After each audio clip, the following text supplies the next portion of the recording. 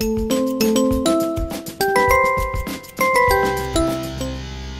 dream of mine was realized a few weeks ago when I finished this orange crate label here on the Sterling Commons building on 730 Broadway, Dunedin.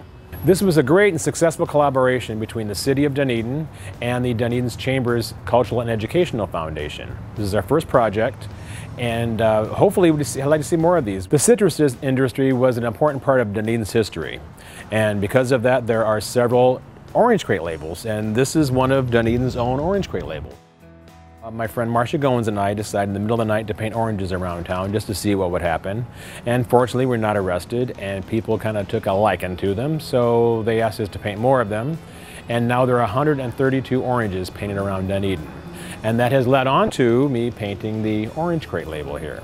So come on down to Sterling Commons, 730 Broadway. The mural is located between Rosie's Tavern, the Dragonfly Garden, and while you're here, go upstairs to see the artists at Sterling Art Studios.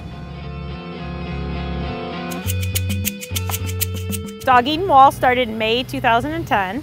There are now over, I would say pretty close to 700 animals. They're all a variety of different pets, anywhere from dogs, cats, sugar gliders, pig, goats, and bunnies. I think, oh, and birds. We have some birds on there too. Literally, people stopped in the streets because they all wanted to be part of this. And that's well, the great thing about Dunedin is it's very accepting of murals and public art. I have murals in other businesses around town. I paint other murals also. So it's a great community project along with the beautification of the city. So it's been a great success.